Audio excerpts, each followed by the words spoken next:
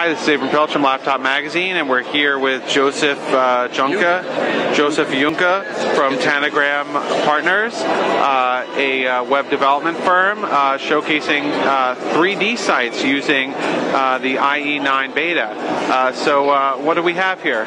So what we're looking at, this is SkyBeautiful.com, and SkyBeautiful is a site dedicated to the beauty of the web. So one of the things we love about what Microsoft has done is they've really said, we're part of a bigger system, right? We're giving you the opportunity to now render your own applications in an open language.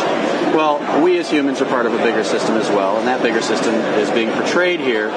What we've done is we've taken the European Space Agency's Hipparcos new reduction data, and we've calculated the parallax of every star and converted that to distance.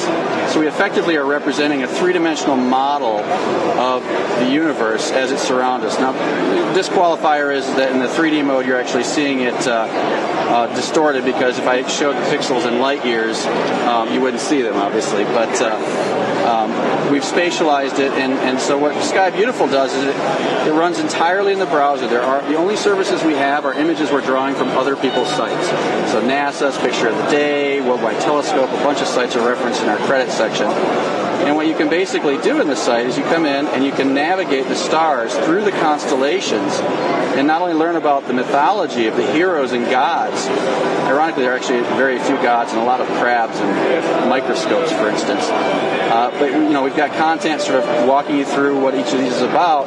We are also representing another cut of the way the stars are represented. Because we have distance, we're showing you're seeing the distance from the sun for every star inside of this particular constellation.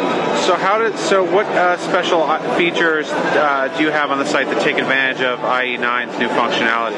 Well, first and foremost, GPU acceleration. We're doing 120,000 calculations per pixel on every star that's going through here. Not only are we determining which ones are being rendered, we're ray tracing them to your eyeballs. And then in the 3D mode, which I'd be happy to show you here, you can actually, if you click on these glasses down here, it starts in the 3D mode. We're actually calculating that ray trace and animating, creating double the pixels, 240,000 pixels.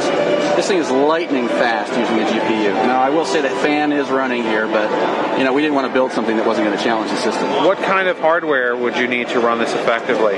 Well, what's interesting is it runs on netbooks, and GPU accelerated netbook is pretty darn interesting. We had some on demo here. I think we've got one over here, and it's very usable. It's very interesting. So the baseline's very low. The system has been designed to go down to 1024 by 768, so it's extremely accessible. Now, I will say that Microsoft is the first to embrace the canvas in a GPU acceleration mode.